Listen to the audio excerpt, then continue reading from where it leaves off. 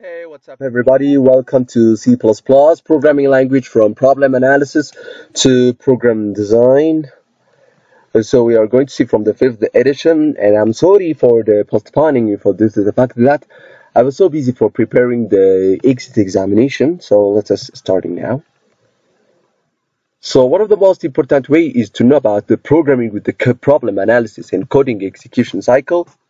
The programming is very common resources.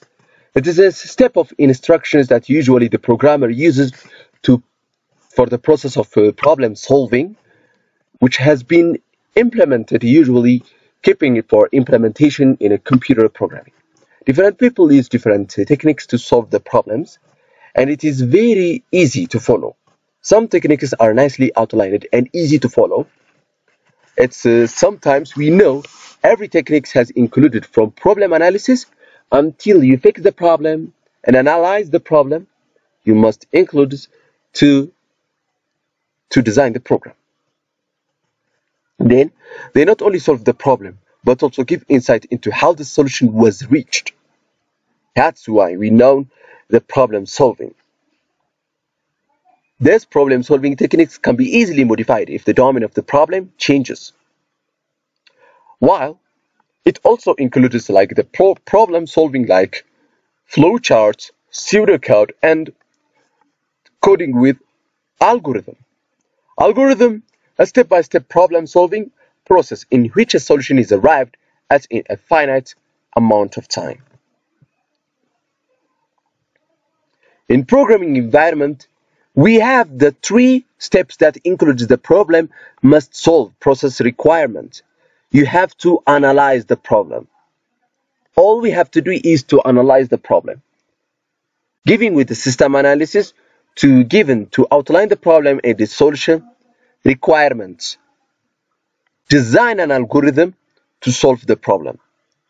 Second, implement the algorithm in a programming language. You have to implement. Write the programming language like C++, Java, Python, and so many things. And verify that the algorithm must work. And thirdly, maintain the program by using and modifying if the problem domain changes or not. Make sure the program must use and given the requirement with the problem solving at the algorithm.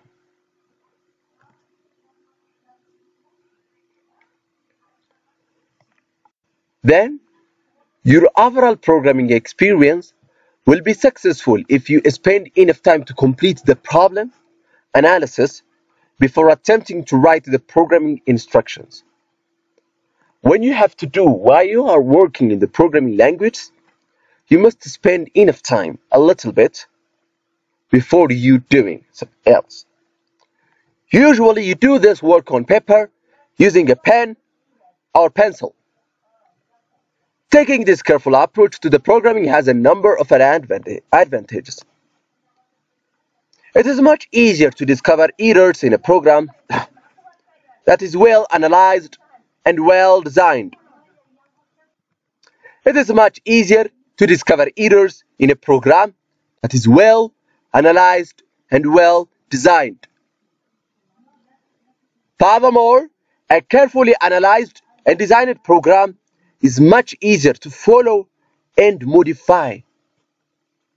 Every time, the algorithm must be sure, and every programmer must debug. Either if there is an error, they must remove it in order to debug it. We will learn about this, about the programming language. Furthermore, a carefully analyzed and designed program is much easier to follow and modify. Even the most experienced programmers must spend a considerable amount of time analyzing a problem and designing an algorithm. So every algorithm has a finite steps, a way to organizing for the programmers how many times that's included with the problem analysis to fix the problems and modify the solution and complicated the time resolution that help us to analyze the problem, designing the program, with such a step-by-step that has a finite amount of time, that's maybe work with algorithm. Let us see the examples of an algorithm. In this example, we design, sorry for the interruption. Now let's start. We design an algorithm to find the perimeter and area of rectangle. So we learned this mathematically formula in geometry. So to find the perimeter and area of a rectangle, you need to know rectangles, length, and width. We have to know, first of all, the length and the width every time. Now, let us see. First, the perimeter and area of the rectangle are given by the following formula. We have a perimeter, it's equals to 2 times length plus width. And area equals to length times width.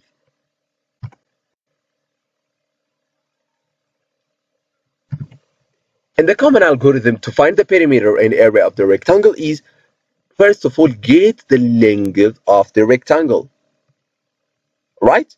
And second, get the width of the rectangle. Thirdly, you have to find the perimeter using the following equation as much as C.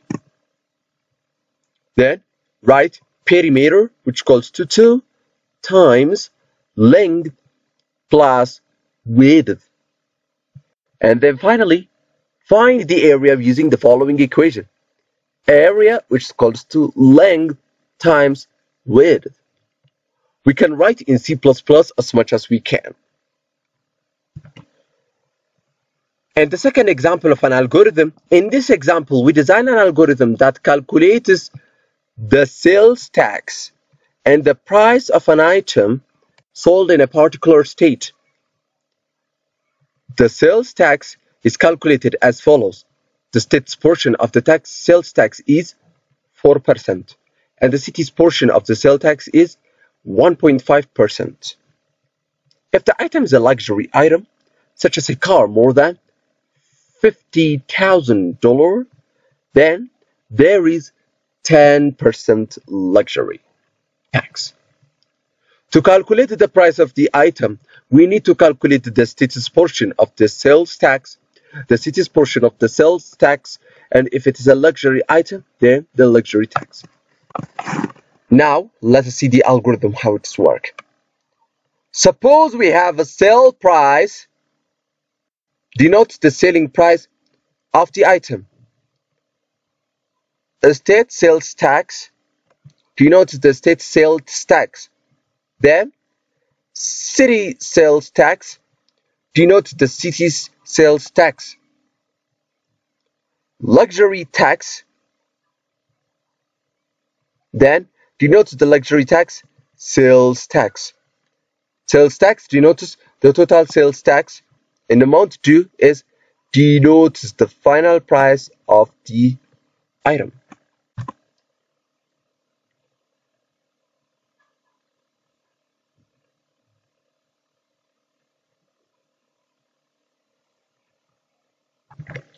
To calculate the sales tax, we must know the selling price of the item and whether the item is a luxury item. We have a state sales tax and city sales tax can be calculated using the following formulas. We have state sales tax, which is equals to sale price times 0.04, which means about 4% means. While this city sales tax equals to sale price times 0.015, which means, so usually we can see sales tax here, that's given, which means, this means 0.015 means 15%. Next, you can determine the luxury tax as follows. If item is a luxury item, luxury tax must be sales price times 0.1, which means at least 10%. At least includes 10%. Unless otherwise, luxury, which equals to 0.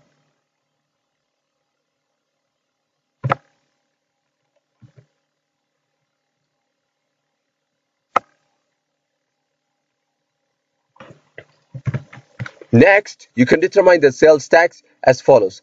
We have a sales tax here, which is equals to state sales tax plus city sales tax, in addition, luxury taxes. And finally, you can calculate amount due as follows. Amount due, which equals to sale price addition with sales tax. The algorithm to determine sales tax and amount due is, therefore, get the selling price of the item first of all. Then, determine whether the item is a luxury item or not by using if-else statement. Find the state's portion of the sales tax using the formula. The state's portion of the sales tax here. And finally, find the city's portion of the sales tax using the formula city sales tax there. Then, find the luxury tax using the following formula. Determine whether if it is a luxury item is or not. Luxury tax, or equals to sale price, times 0.1. Unless otherwise, luxury tax equals to 0. Then, and find sales tax using the formula sales tax, which equals to state sales tax, addition with city sales tax, then luxury tax. And find amount due using the formula as we usually hear. So I hope we have left one topics until we finished the unit 1. Until then, we will to be continued.